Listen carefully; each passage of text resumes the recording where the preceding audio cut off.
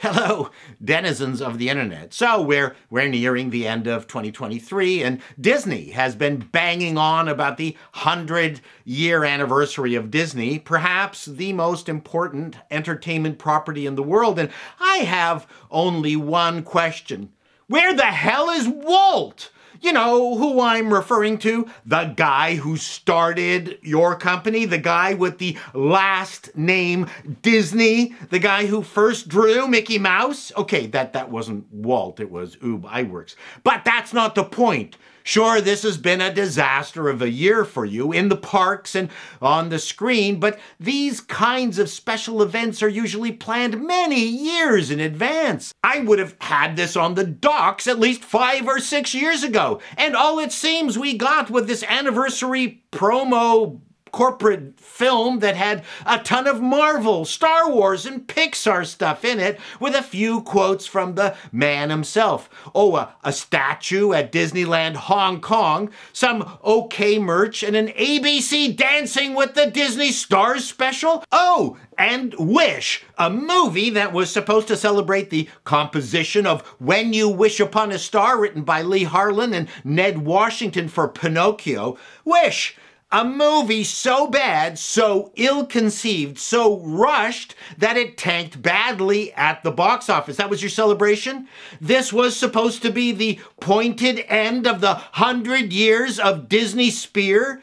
The live-action Pinocchio was also a horrible mess, by the way. And let's briefly talk about the live-action Snow White. Why wasn't it planned to hit the theaters this year? Why wasn't this remake Disney's biggest deal? Dear Lord, it's the movie that launched Disney, that saved Disney. It was revolutionary. It was well-loved. So not only was this remake not available, you hired an actress that could not stop for one moment and celebrate its significance. I'm not going to go into all the Rachel Ziegler stuff. We're all tired of hearing from this know-nothing bag of water. And finally, the simplest thing, the website. First of all, it's a wretchedly dull website, and look at the homepage. Where is Walt? This is just supposition, but I think the social justice warriors, the flying monkeys, the cancel pigs running your place hate Walt. Much the same way they hate the people who created Star Wars, Marvel, and Pixar. The most heinous crime, of course, being all white straight men. I could certainly imagine the lobbying going on inside Disney when someone must have brought up the idea of celebrating the guy whose name adorned their paychecks. There would have been shrieks of anguish. None of the kids working at the place care two bare jamborees about him. Just look how bad he's missing in action. I can't think of a different explanation. ABC should have been running wall-to-wall Disney retrospectives. All the big movies that made Disney famous should have hit the theaters. They did in a sprinkling way, but not widely. Oh, I know why you didn't do that. Because they're better than all the shit you're producing lately. And you don't Walt's old stuff showing you up.